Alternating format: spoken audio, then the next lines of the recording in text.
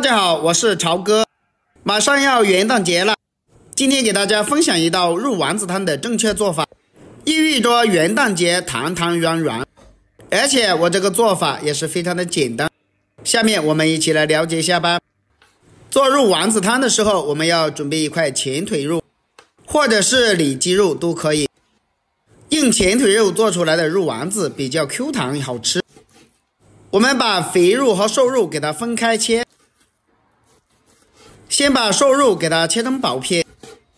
其实做肉丸子是非常的简单的，如果用前腿肉做出来，它的肉质比较鲜嫩，所以一般我们都是选择前腿肉来做。把瘦肉全部切好以后，用刀给它剁成肉末。如果家里有绞肉机的，可以用绞肉机来打，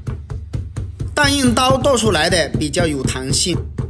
所以我们把肉末给它剁细一点，剁得越碎越好吃。如果是用绞肉机打出来的，那个肉就没有那种 Q 弹了，所以我们做出来的肉丸子有弹性，就是用手剁的。肉末全部剁好以后，倒入碗中备用。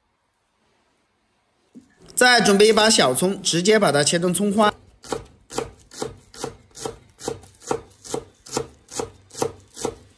葱花切好以后，直接放到肉末里面。再准备一块去了皮的生姜，切成薄片，然后再改刀切成姜丝，最后再切成姜末就可以了。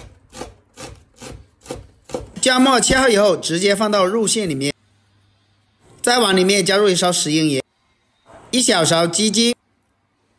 再加少量的胡椒粉，2小勺生抽酱油，最后再加入一勺白糖，再打入一个鸡蛋，然后下手给它抓拌一下。我们要提前把肉馅给它入个底味，所以像我这样做出来的肉馅就非常的好吃了。好多人包饺子做馄饨都是这样做出来的肉馅，非常的入味，特别的简单。做出来的肉丸子也非常的 Q 弹，也非常的入味，所以我们不停的给它抓拌均匀，让所有的调料吃进到肉馅里面去。抓拌均匀以后，我们再用手给它打一打，把肉馅给它打至上劲，这样做出来的肉丸子非常的有弹性，吃起来的口感也好。搅拌均匀，再加入一勺玉米淀粉或者是土豆淀粉都可以。加入了淀粉能让肉丸子更加的有粘性，吃起来的口感会更好一点，所以我们再下手给它抓拌一下，抓拌均匀，把肉馅抓至上劲，再把肉馅给它打一打，打出弹性，所以我们做肉馅像这样子就可以了。最后再加入一点食用油，加点肉馅，做肉丸子的时候就不会粘连在一起，也不容易粘手，所以非常的重要这一步。然后我们再下手给它多抓拌一会儿，抓拌均匀，一边摔打一边抓拌，让肉馅更加的有弹性就可以了。然后取一坨，用虎口给它捏出一个圆形，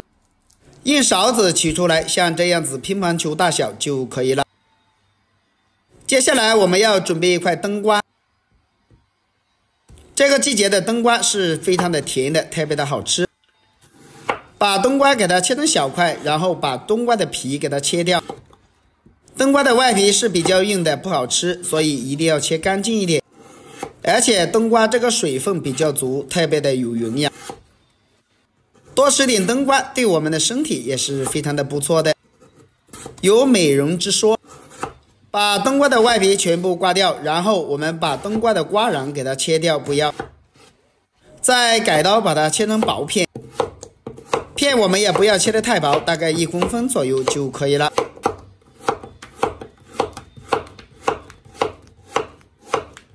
片切好以后，再改刀把它切成条，也要切细一点。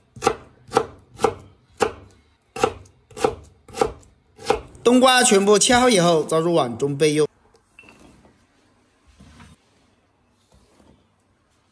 准备一把香菜，直接把它切成小段。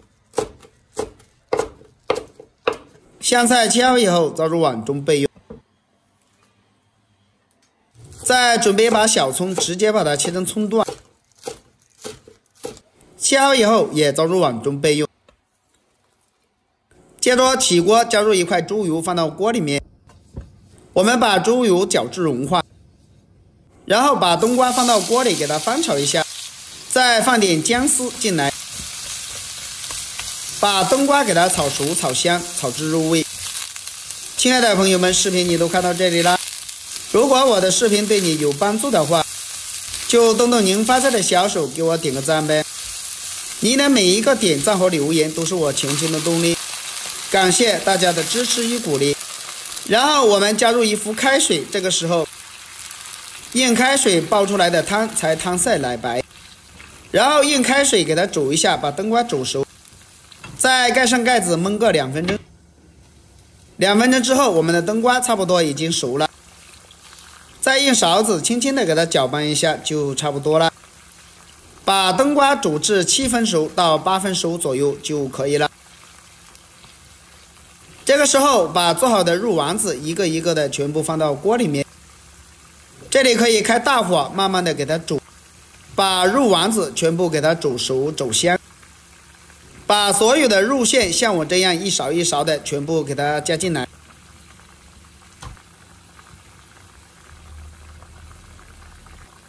加进来以后慢慢的用勺子将它翻动一下，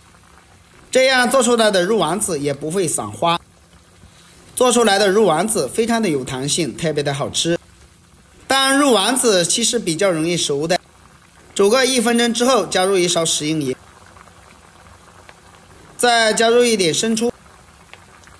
，1勺胡椒粉增香，再加少量的鸡精，其他的调料就不要放了，快速的给它煮一下，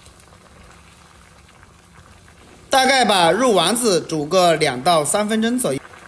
最后撒点枸杞让它增加营养，再把葱花和香菜放进来，最后再淋点芝麻香油，然后用勺子将它翻动一下，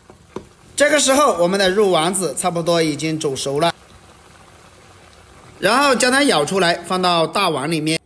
一道鲜嫩又好吃的冬瓜肉丸子我们就这样做好了。这样做出来的肉丸子非常的 Q 弹，特别的好吃，比饭店里面做的有营养要好吃多了。主要是这样做出来的肉丸子非常的有弹性，做法也是非常的简单的。好了，今天的视频就分享到这里了，如果大家都喜欢这个做法，可以收藏起来试一下。喜欢我的视频记得点赞关注留言哦，点我头像还可以看到更多的家常美食。我们下个视频再见吧。